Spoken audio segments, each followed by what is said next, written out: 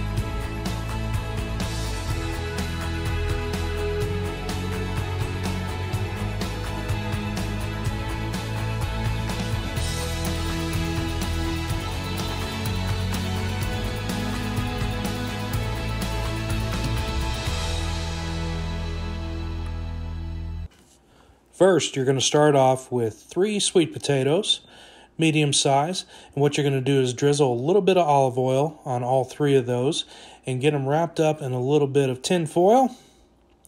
After that, we're going to take them over to the oven. What the olive oil does is it kind of helps loosen up that skin. So once you get that over to the oven, you're going to want to bake that for at least an hour at 350 degrees. Now, the way you can tell if they're done is poke a fork in them, see if it goes all the way through. Once you got all that, what you're going to do is take a little knife down there. That also can tell you if it is fully cooked all the way through. And you're just going to peel all those lovely skins off. It was awesome what I did with this is I actually put the skins out to the chickens and they devoured them. Yet another good use for chickens, FYI folks. Especially the ones on the fence about getting them. So once you get that all peeled, what you're going to do is you're going to put that into a blender.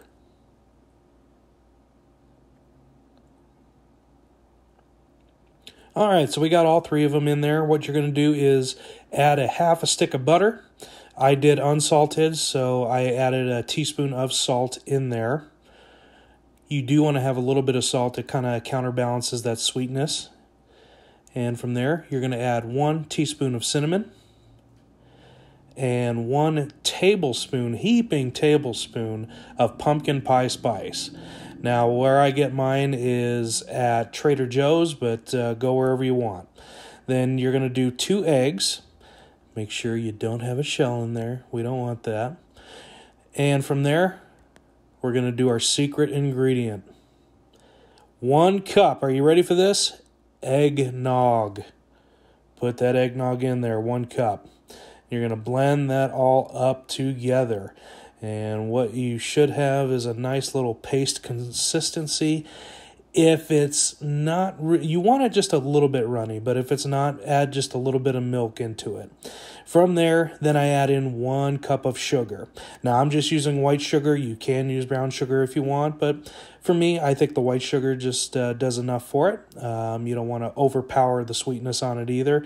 The eggnog will definitely do that for you. Nice and creamy. And then from there, what we're going to do is go ahead and pour that into your pie shell. And this is pretty much the consistency that you want. Go ahead and shake that, doing its best Chubby Checker impression. And the last step that I do before I put it in the oven is I sprinkle just a little bit of cinnamon on there. So pop that in the oven at 350 for 1 hour and check that it's cooked in the center. And here's what you're going to come out with.